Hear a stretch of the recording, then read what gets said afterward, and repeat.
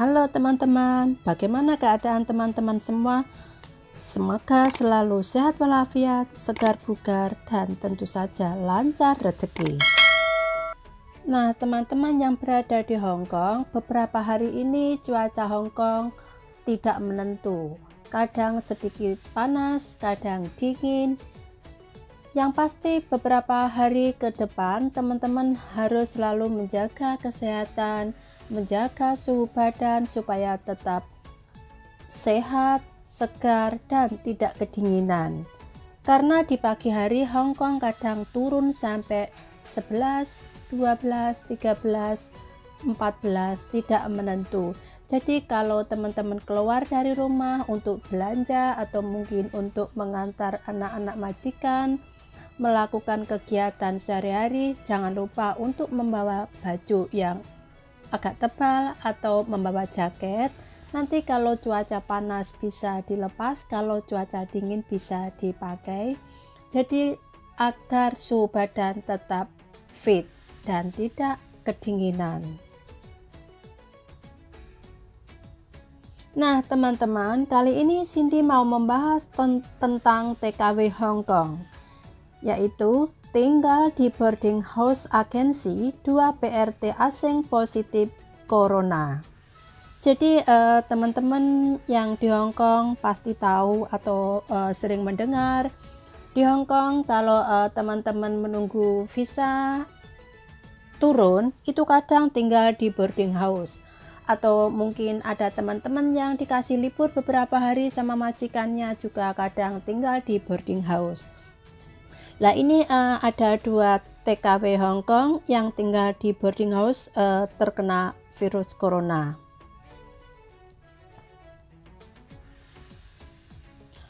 Munculnya PRT asing dalam kasus positif corona yang dilaporkan Hongkong pada 14 Desember 2020 hari ini bukan hanya dari klaster impor.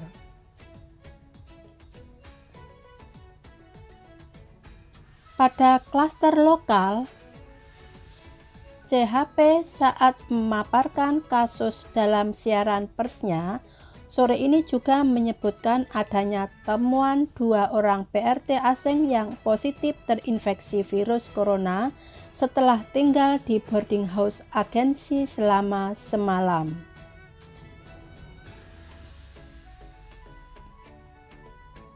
Dalam keterangan persnya, Dr. Chuang Suk-kwan dari Hong Kong Center for Healthy Protection atau CHP menyebutkan kedua PRT asing tersebut selanjutnya diidentifikasi dengan nomor kasus 7585 dan 7593.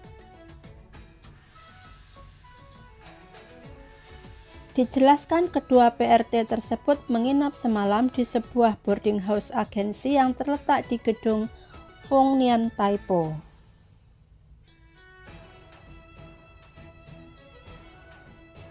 Keduanya kini mendapatkan perawatan di rumah sakit untuk penyembuhan. Penelusuran kontak erat dengan kedua PRT asing tersebut hingga kini terus dilakukan. Pihak majikan kedua PRT tersebut, di mana salah satunya berada di Wuhan, mengaku khawatir dengan kondisi PRT yang akan bekerja di rumah mereka. Keduanya berharap langkah pencegahan demi kenyamanan warga yang memperkerjakan PRT asing terus ditingkatkan. Di sisi lain, Chuang juga mengutarakan kekhawatirannya akan adanya kerumunan PRT asing saat liburan selama ini. Kondisi berkerumun tanpa menjaga jarak berpotensi akan menjadi klaster penularan baru. Jadi teman-teman juga harus hati-hati kalau berlibur di hari Minggu waktu libur atau hari Sabtu waktu teman-teman libur, janganlah atau hindarilah berkerumunan terlalu banyak orang. Karena kadang-kadang teman-teman kalau berlibur di taman-taman atau mungkin di restoran Indonesia atau mungkin toko-toko Indonesia sering atau senang berkumpul bergerombol. Berhati-hatilah, soalnya sekarang bergerombol melebihi 2 orang, kalau ketahuan juga akan ditangkap dan kena denda 5.000 Hongkong dolar. Jadi teman-teman harus berusaha sebisa mungkin menghindari banyaknya kerumunan. Setiap hari Minggu banyak sekali patroli atau petugas-petugas yang berkeliling melihat atau ngasih peringatan atau mungkin kasih notis pada teman-teman yang bergerombol. Kalau dikasih peringatan tidak bisa atau masih tetap bergerombol, pasti akan dikasih surat rahasia atau kena denda. Jadi usahakan atau hindarilah tempat-tempat yang banyak berkerumunan. Karena sudah kebiasaan teman-teman kalau hari Minggu atau hari libur atau hari Sabtu gitu suka atau bertemu teman tuh kadang lupa kalau kita itu bergerombol atau mungkin tanpa sengaja kita bercerita atau ngobrol-ngobrol, akhirnya teman-teman tidak menghiraukan lagi berapa jumlah kerumunan atau berapa jumlah teman kita yang bergabung. Lah, usahakanlah hindarilah, karena hari Minggu kemarin sudah banyak sekali penangkapan atau kena denda-denda dari pemerintah Hongkong. Itu tidak hanya mbak-mbak atau TKW Hongkong aja ya, orang-orang lokal pun juga kalau bergerombol juga dikasih peringatan atau bisa dikasih denda.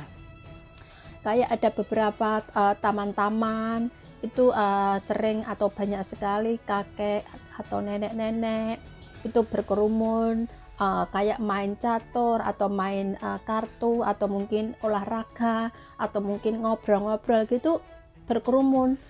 Itu kalau sampai ketahuan juga akan kena rahasia atau kena denda. Jadi teman-teman hindarilah sebisa mungkin untuk mencegah penularan atau untuk mengurangi penyebaran virus tadi.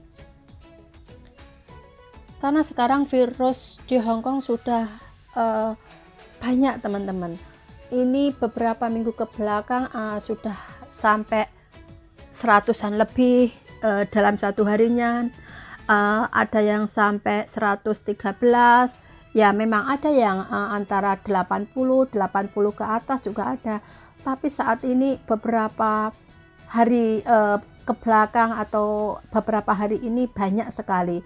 Jadi untuk menghindari kita juga harus tetap waspada dan jangan sampai melupakan memakai masker, sesering mungkin cuci tangan, dan menghindari kerumunan banyak orang. Itu juga demi keselamatan kita atau demi kesehatan kita juga kan. Jadi patuhilah peraturan yang telah ditetapkan pemerintah Hongkong gitu ya teman-teman. Jadi sebisa mungkin teman-teman harus berusaha menghindari kerumunan lah. Apalagi di hari Minggu tanpa sadar teman-teman ketemu banyak teman libur, ketemu di jalan atau mungkin sengaja janjian di luar gitu sampai bergerombol atau berkumpul banyak orang. Jadi usahakan untuk menghindari, karena beberapa hari ini banyak sekali petugas-petugas yang berkeliling di hari Minggu teman-teman, nggak peduli di Kos WB, di Mongkok atau mungkin di Sentral atau mungkin di taman-taman Taipo atau Jim Sacoy gitu. Jadi sebisa mungkin hindarilah.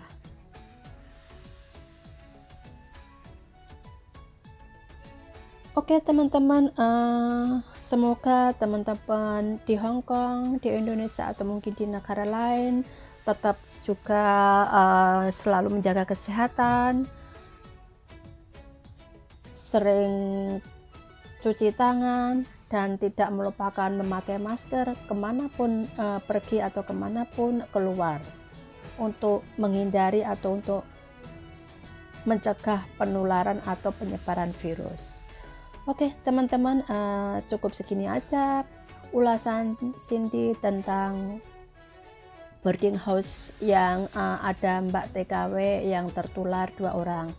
Semoga hari-hari berikutnya kita lebih hati-hati dan tidak ada TKW atau mbak-mbak yang berada di Hongkong terkena virus lagi. Semoga selalu sehat dan bahagia selalu.